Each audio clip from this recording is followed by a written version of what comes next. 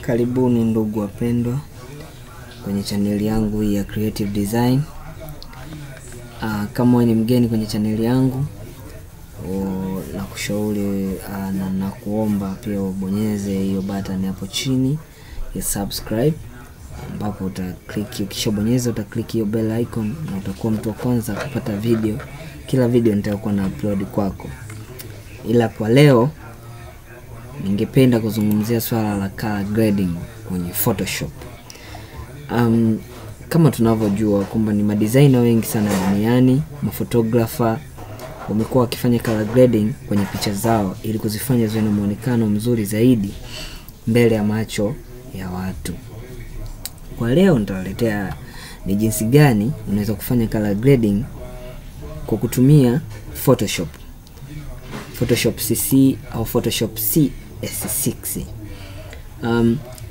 Kwenye Adobe Creative Cloud wenyewe, kwenye program zao za Adobe ambao nazungumzia Photoshop, walifanya kitu cha waliweka kitu ambacho kinaitwa waliweka plugin fulani ambayo inatumika kwa kufanya color grading, ambayo inaitwa camera raw filter. Hiyo inafanya mtu inafanya kuwe na urahisi wa kufanya color grading, tofauti na zile kuadi selective color, kuadi color mixtures, kufanyaje. Hii inakuwa ina simplify, manake vitu vyote hivyo unavikuta ndani yake. Kwa leo nitaonyesha kwamba ni jinsi gani unaweza kufanya color grading picha yako ikaja hivi. Hii effect inaitwa green mute. Hii effect ambayo inaonekana hapa inamaanisha kwamba una mute green yoyote unayoiona kwenye picha yako wewe, yani ukijani wowote ule una mute, yani unaupotezea maana. Sasa unaweza kumute ikawa kitu unaweza, kuna njia nyingi za kumute, lakini unaweza ukamute pia karibu picha. Lakini mimi leo exactly kabisa nitawaonyesha jinsi gani unaweza kugrade color yako ikawa kama hivi. Kama unavyoona, hii ilikuwa before na hii ndio imekuwa after. Okay, bila kupoteza muda ningependa kuanza tutorial hii. Tutadelete hii picha, sema tudelete zote, then tuanze upya kabisa kwa hadi.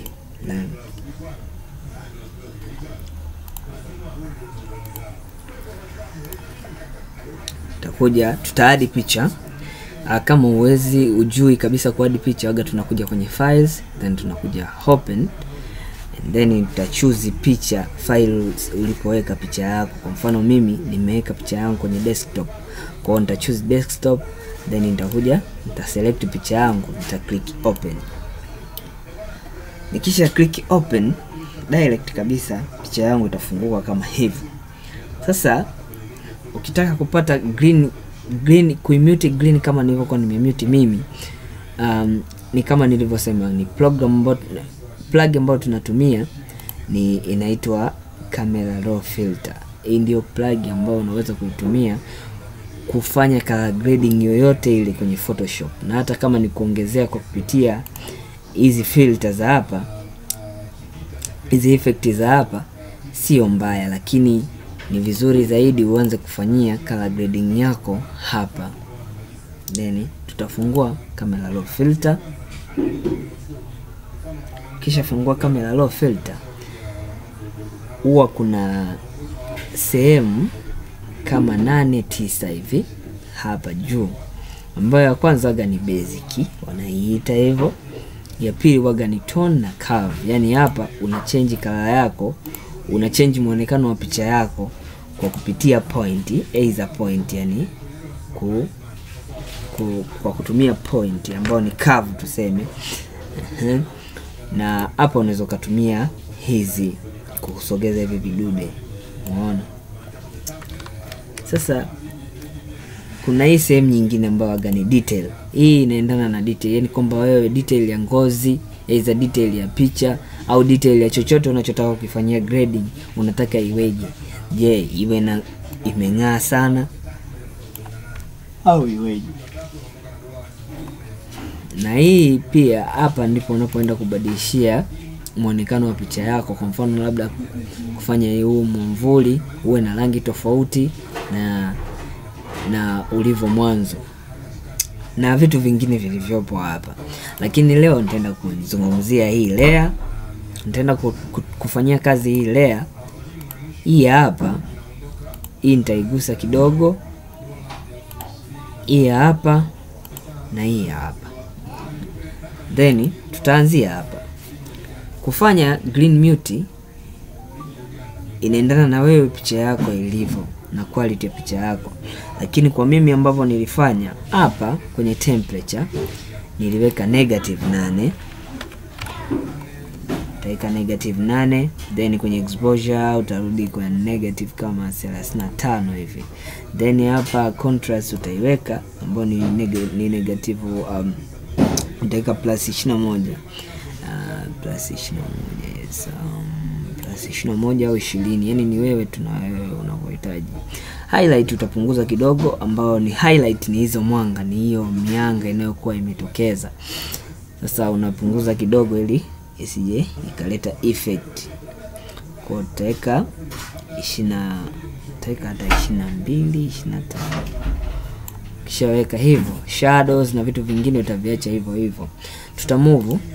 Tunaingia kwenye hii layer. Then kwenye ready. Sasa hapa ni kama nilivyosema, hapa ndo tunapobadilisha muonekano wa picha yako, vitu vilivyo kwenye picha yako. Then kwa mfano kama hapa hii ready, ukiangalia kwenye picha yako kuna ready unaziona hizi ya vitu kama hivyo. Umeona? Kwa mfano nikishika hii ready nikaisogeza mbele, nitakuwa nabadilisha rangi ya hizo ready kama unavyoona hapa. Unaona? Ni tofauti na mwanzo ilivyokuwa. Mwanzo ilikuwa ni hivi, tuseme hivyo. Lakini kadri ninavyoenda nasogeza nafanyeje, inakuwa inabadilika. Sasa hapo kwenye ready kwa mimi ninavyoshauri, ngoja tuone, tutaweka negative 10, 17, 18, ifanane na kikapu chote. Baada ya hapo nitakuja kwenye orange, nitaweka positive kama 5, 6, 7 hivi. Kitu kama hicho. Then kwenye yellow nitaweka nataka ibadilishe kidogo, nitaweka 80, 73. Vitu kama hivyo. Then kwenye green hapa kwa ndo kitu ambacho nataka kukimute, lakini uweze kukimutia hapa kwa sababu ukisogeza pembeni hivi unakuwa unabadilisha rangi na kuja kwa muonekano mwingine, na ukirudisha hivi inakuwa kama hivyo unavyoona. Sasa hapa cha kufanya, unaweza ukaweka popote unapotaka wewe, aidha kijani, aidha huku njano, lakini mimi napendaga sana kuweka njano kwa sababu kuna toni fulani unakuja kuipata ukiwa na mute green. Baada ya hapo kwenye hii aquas utaweka yenyewe 23 au 20, utacheza kuanzia 20 mpaka 25. Kwenye blue hapa utacheza kuanzia 25 mpaka 35. Mimi napendaga kutumia sana 30, 31. Then nadhani unaona inabadilisha muonekano. Na kwenye purple, kwenye magenta, nini hivyo vingine vyote utaviacha. Then utakuja kwenye saturation. Hapo kwenye saturation sasa, hapa ndo tunapokujaga kumute green. Yaani kitu chochote ulichokibadilisha kwa hapa ndo una uwezo wa kukimute wewe. Then kwa mfano tunataka kumute green yetu. Kitu nitachofanya kwenye green nikipeleka hivi nakuwa naingalisha green ambao nimeibadilisha kule. Then nitachofanya sasa kuimute, nitakuja huku ambapo huku nitaweka kama 50 hivi, 50, 58, 50 ngapi. Kisha weka hivyo, nadhani unaona green imepotea kwenye picha kabisa, imepotea. Then hii blue nitapenda niongezee kidogo, sababu ni kitu ambacho kinatakiwa kuleta mvuto kidogo, kitu kama hicho. Then baada ya hapo nadhani unaona hata after, before na after picha yetu. Unaona hii ni before, hii ni after. Then kitu cha mwisho ambacho unaweza kumalizia ni utakuja kwenye hichi kikamera ambacho waga tunasema camera calibration.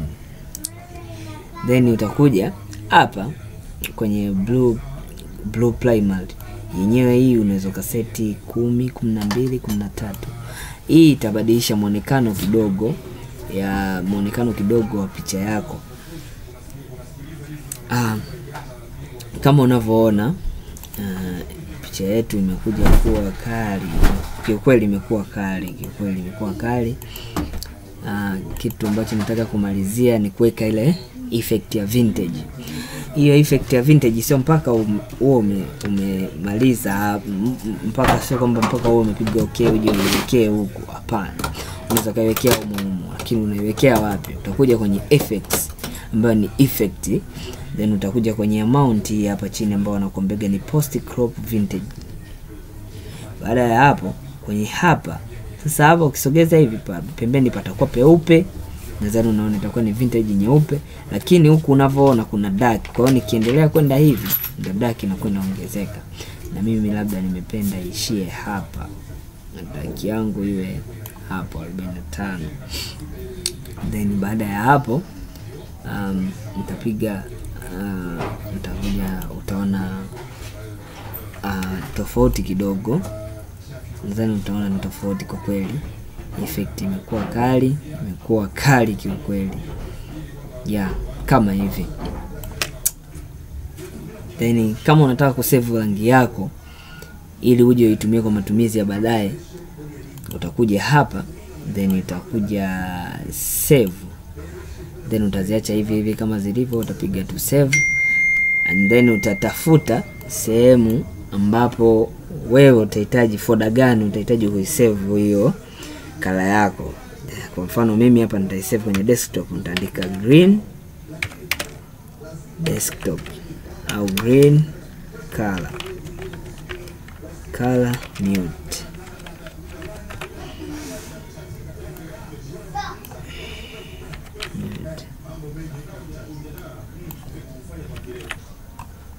Then nita save.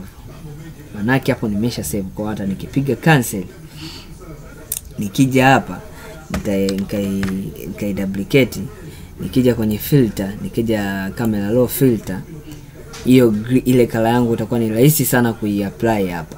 Kuiapply unaiapplyje? Unakuja hapa, then utakuja hapa, utakuja load setting. Kisha kuja load setting, utakuja kwenye desktop, then ni hapa green color mute kama tulivyo save. Piga okay. Tukipiga okay, direct itajiapply yenyewe vile na settings zake. Then utapiga okay hivyo. Kwa hiyo ndio ilikuwa before na hii ndio after. Na asanteni kwa kuangalia video hii. Tukutane kwenye tutorial inayokuja. Usisahau kusubscribe. Asante.